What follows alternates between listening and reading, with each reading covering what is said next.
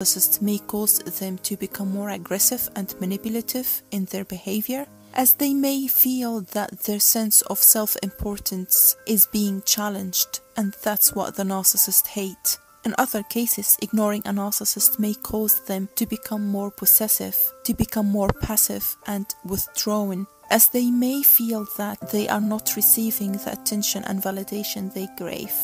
Additionally, a narcissist may get angry and try even harder to get your attention if you ignore them and deny their supply. They may even try ways that might be toxic or even abusive. A narcissist's fragile ego will make them angry if you ignore them. They will become humiliated and attack you in every possible way to preserve themselves from getting exposed.